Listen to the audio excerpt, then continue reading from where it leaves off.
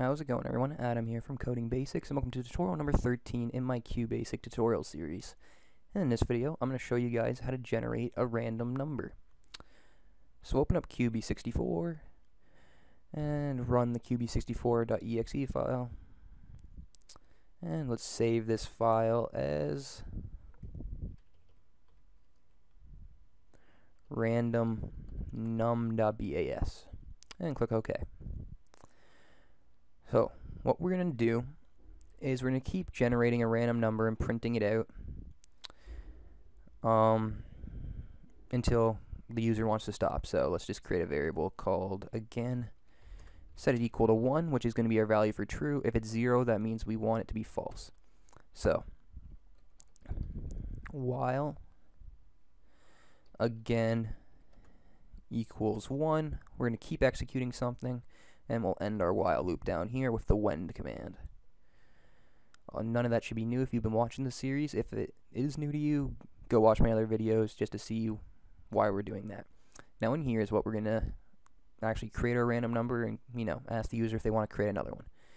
To create a random number, the first thing we have to do is type out in all capital letters randomize timer. So this randomized timer is what we use to create a random number. So in order to get this random number, we're going to create a variable called num, and we're going to set it equal to int rnd in all capitals, int in all capitals as well, times 10 plus 1. Now I may have lost a lot of you there. So basically the randomized timer is what we're going to use to generate a random number. This is where our random number is going to be chosen. But basically what this does here is it's going to return some number between 0 and 1. So that could be 0.013 sort of thing. This 10 here is the maximum number we want to get for our random number. So 10 is the highest number we'll get.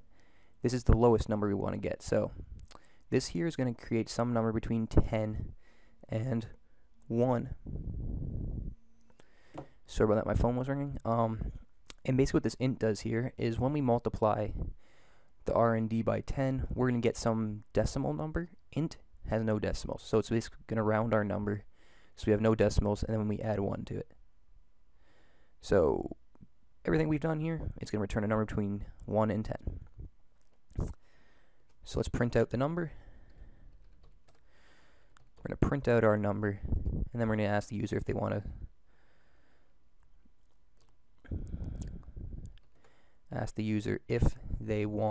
to get a new number.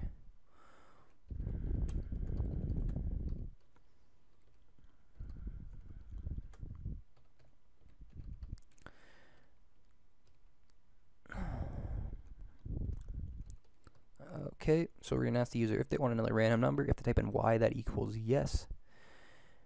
And we're going to store this in a variable called answer. And put a $sign to signify that it's going to be a string that gets returned. Now what we want to do is if the user types in y, lowercase or uppercase, then we want it to loop again. Otherwise, we're going to end the program. Now the easiest way to do that is if answer $sign does not equal y, so we can say does not equal by using the less than and greater than signs together. So if answer does not equal y, lowercase, or answer does not equal uppercase y, then we want to set play again to something other than 1, and we're just going to set it to 0 to signify false. And we'll end our end if here with the end if statement. So that is our program. Let's run this. So the first random number we got was 9. Do we want a new random number? Yes, we do. We get 2 this time. 3, 6, 4, 6, 10. So you can see it's completely random. 2, 10, 9, 8, there. I was waiting for 1. So as you can see here, we get nothing higher than 10, nothing lower than 1. So our program is working just how we want it to. Alright, I'm going to save that. And that's really all I wanted to talk about this time, guys. Thanks for watching. Remember, leave a comment on this video, like this video, and subscribe, and I will see you next time.